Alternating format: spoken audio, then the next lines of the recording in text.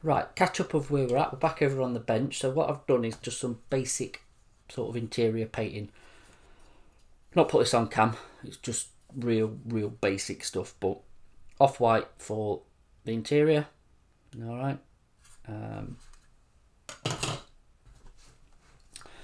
Leather brown, obviously for the seating, and khaki for the obviously the front seats.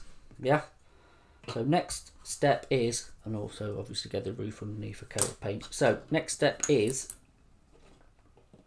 I'm going to give it all a coat of satin varnish. All right, we'll go over satin varnish. Reason for satin varnish is obviously I'm going to now start doing a bit of washing and weathering, and it just helps with clean up, if I'm honest. So you don't want it sort of gloss finish.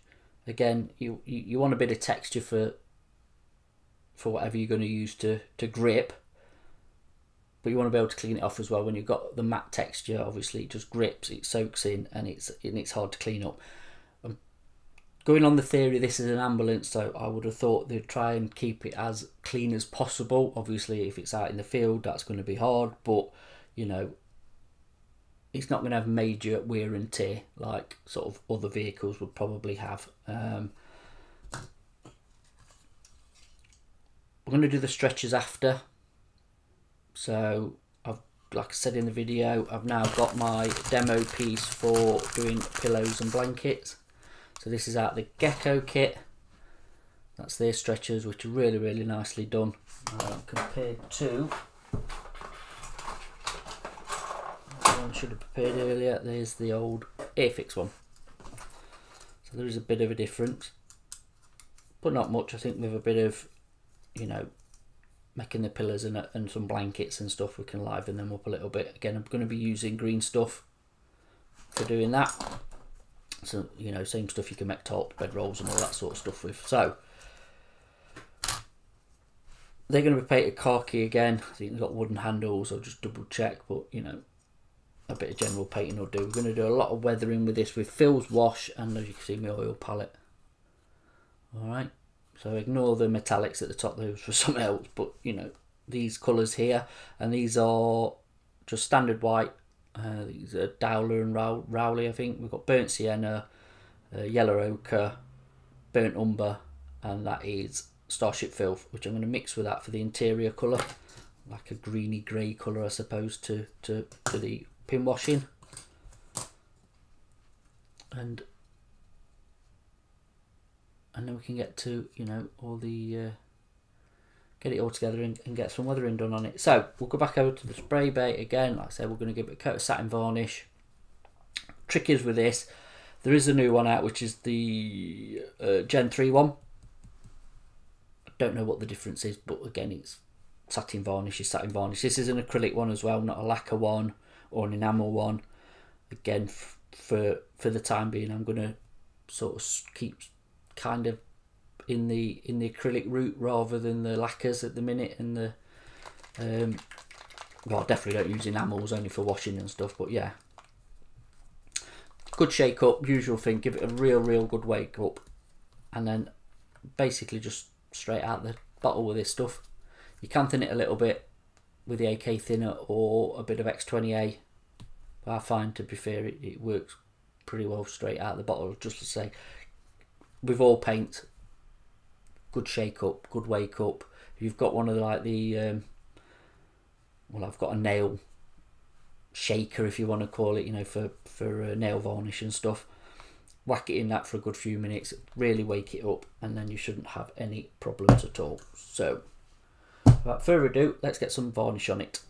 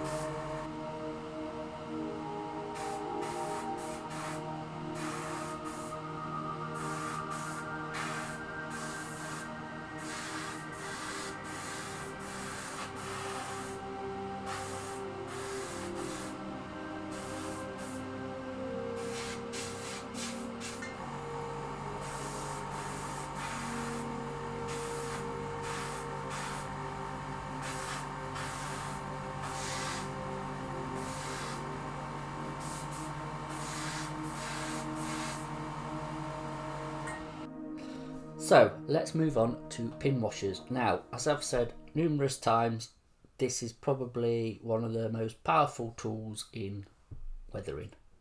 This is going to make it all pop, your detail, you know, sort of giving it some contrast, some definition. In other words, I don't know.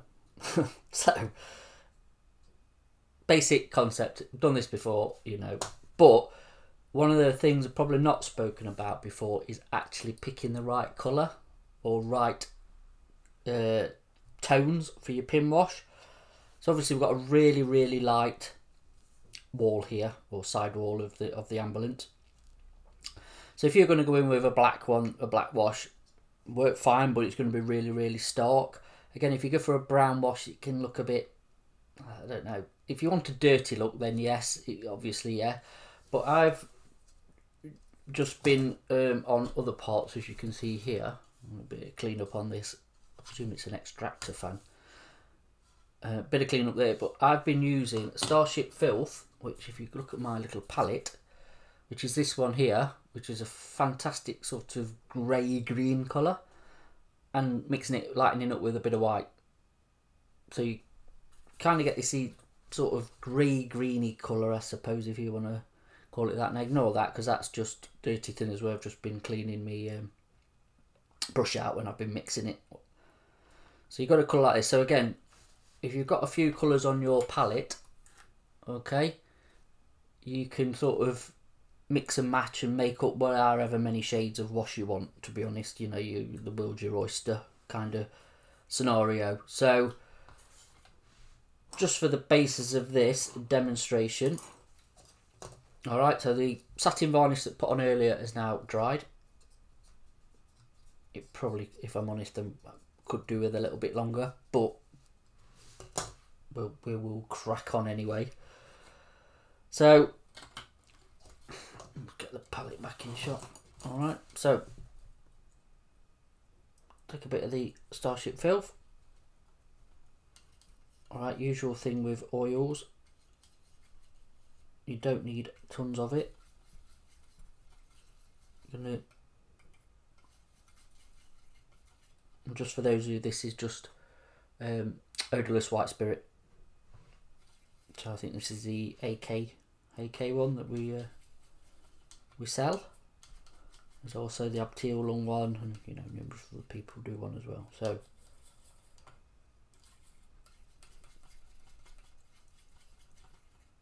get this down to a nice wash consistency, and we'll take a bit of white. A bit much there. Again, just knock that in.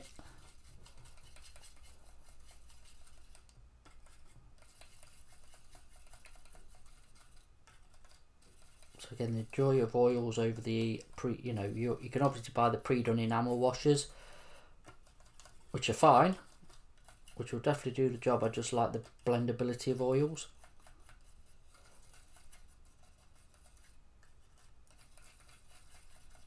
So just test that on the side here, and we've got a nice consistency going on. Alright, I've got a little clean patch of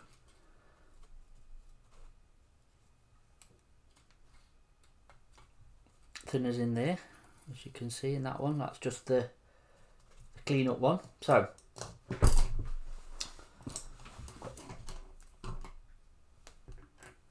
we'll go for anybody in the brushes and keeping it quite tight. So it's just an Italeri 00, or if you're going over to the AK ones, it's a 30. The different ones, obviously, they're going to hold different things. And again, I've just got a really old,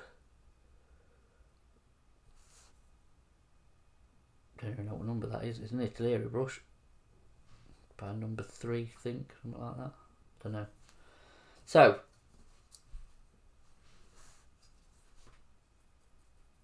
just to obviously break the surface tension, which you don't normally get with oils, but if you just brush around and give it a coat of thinners, And then when you come to, it says, get some on the brush. Thin that down a bit more, it was a bit thick. Right, let's see if we can see that. There you go.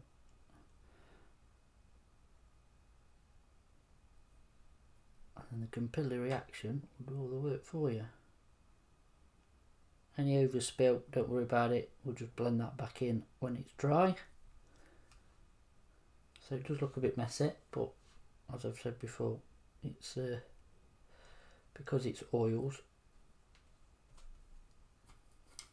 you can just manipulate it where you want to go, or where you want it to go, should I say.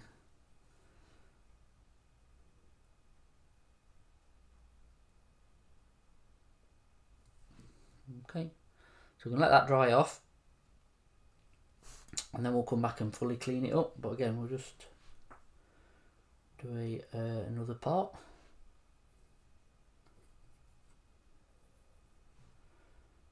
Okay, so we've got a, there we go, nice join there, touch and flow, let the oil do the work.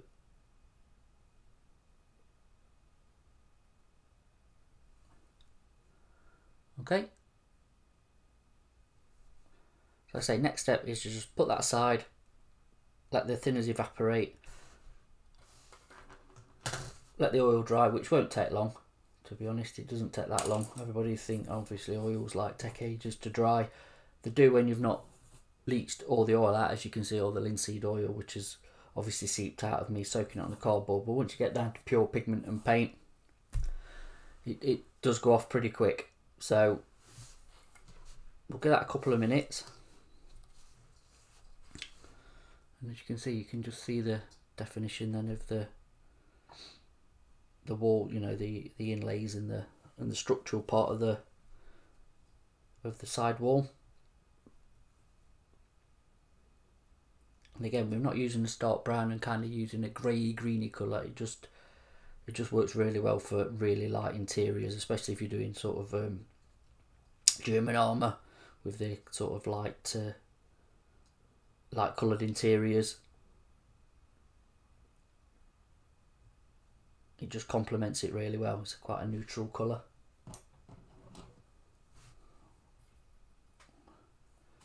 So the other thing I've got off screen, obviously, as you can see, this is a very used piece of kitchen roll or napkin, but I've, you know, gone through this again a few times, but I'll keep going over it. It's less is more when it comes to your thinners, so you can just, you know, your aim is not to reactivate it and take it all back off. It's just to sharpen it up. Again, always just dip your brush in, clean the brush out, take any excess paint off you don't want.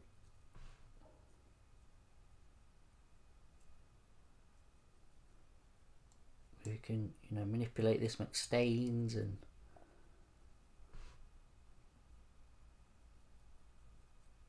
streaking if needs be, if that's what you want.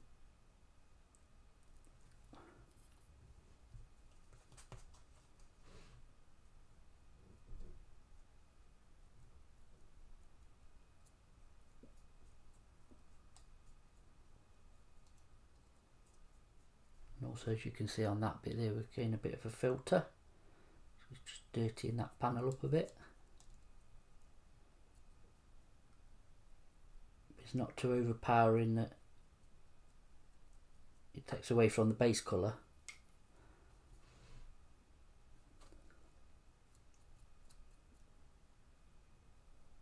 Which is what you don't want.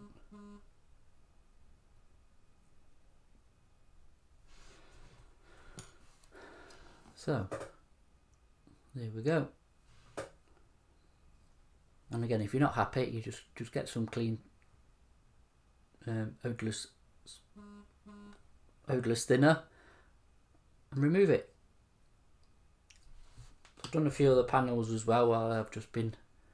So these are rear doors, look, and obviously you can see how that just emphasises the door handles and the fixings there. And again, if you're not happy with the framing, the other trick is as well, then that's really like pump up the contrast, is to repaint obviously the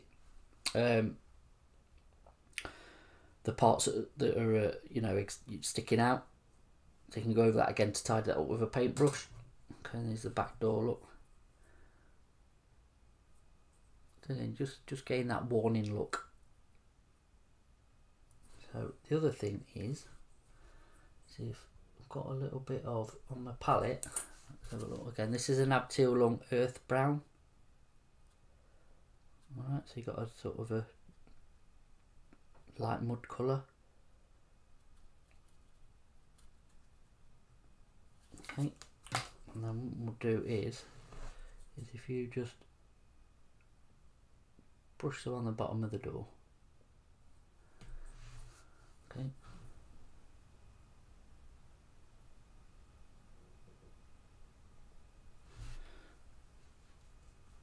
So I've just done that dry, that's not thingy, so you've got full control.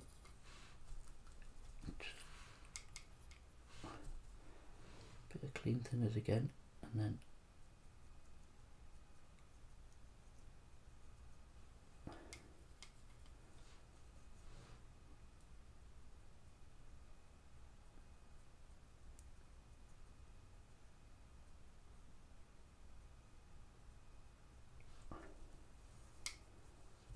just remove what you don't want. Sort of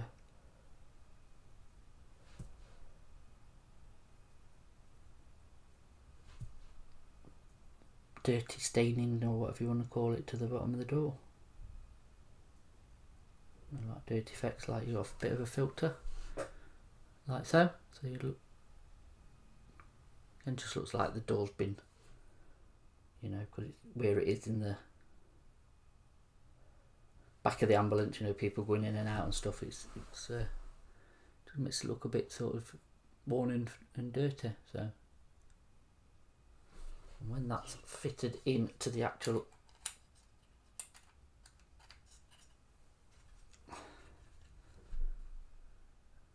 orifice, once you've obviously done the rest of it as well, oops, to tie it all together, there you go, you're going to have some nice effects.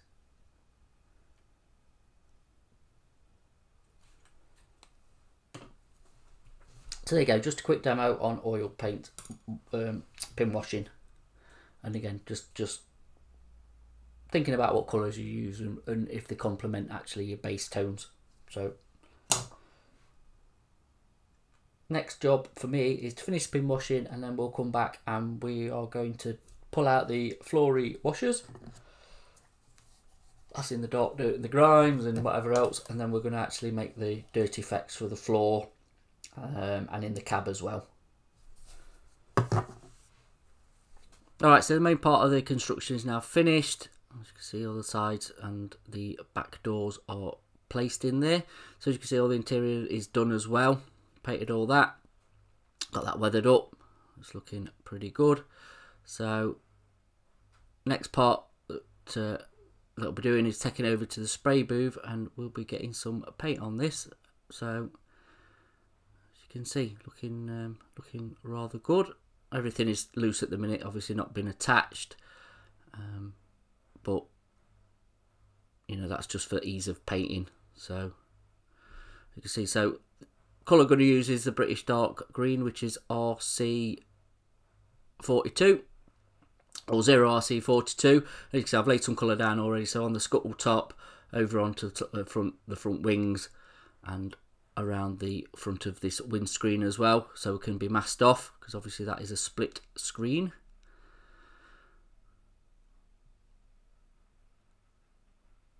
So again, that's all down and nicely done.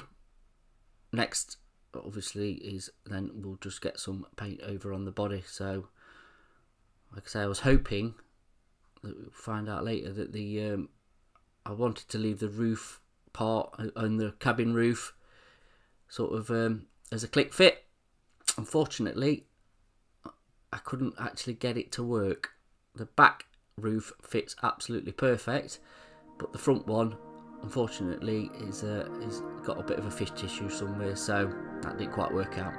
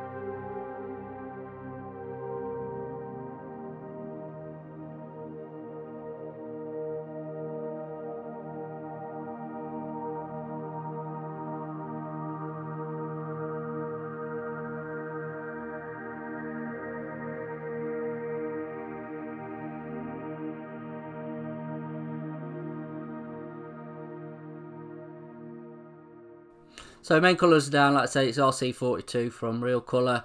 Not really done any modulating with this because all the weathering is going to be done at a later date. It's just a bit of an experiment, but actually went down as RC colours do, absolutely perfect, no problem at all. So, you know, you've got a super smooth sort of paint sort of finish to work from. And then, obviously, this is the scheme that I'm going to be doing. So, from 1944.